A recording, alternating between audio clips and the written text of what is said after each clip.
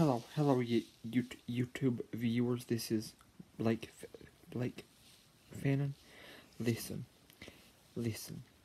If you have any lost, sick, or hurting loved one that you want to pray about, if you have someone who's sick in the hospital or a nursing home that you want to pray for, if you have someone who has never asked,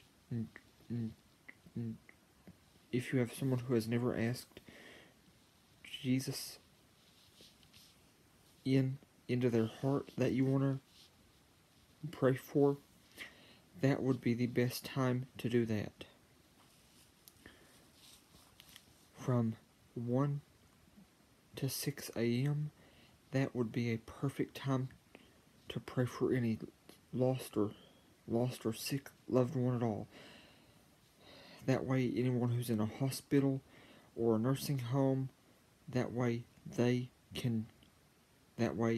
you can pray for them undistracted by anything whatsoever. And if you have any cleaning or housework to do and you're up that early, pray while you work. Thank you. Please like, share, and subscribe.